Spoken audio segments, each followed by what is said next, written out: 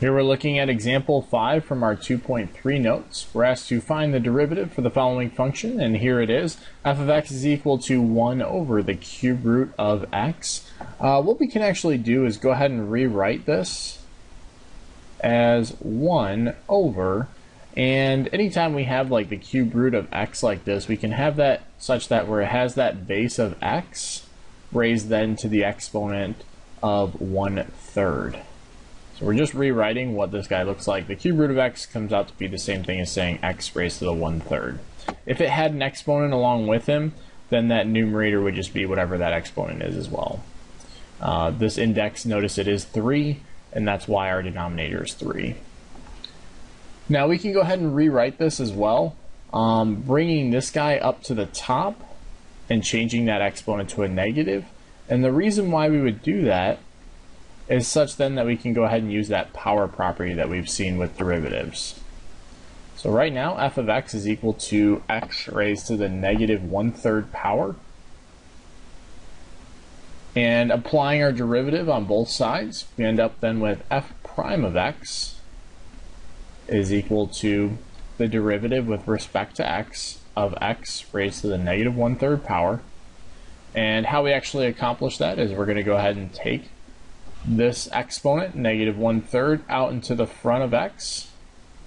So we then end up with negative 1/3 x raised to the negative 1/3.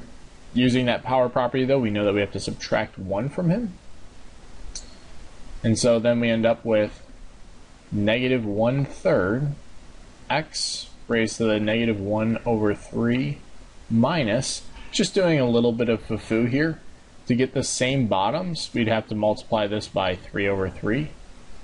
So ultimately, we actually have minus 3/3.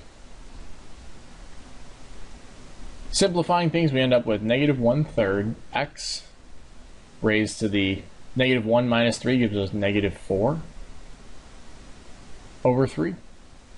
So now that is the exponent.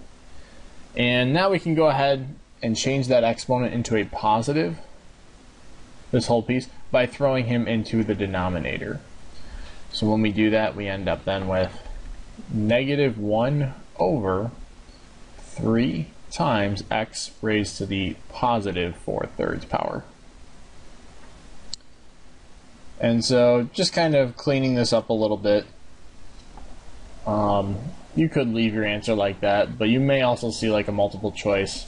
Right, the answer is this, negative 1/3x times the cube root of x. But either one are correct, so that would be, again, our final solution for example 5 from our 2.3 set of notes.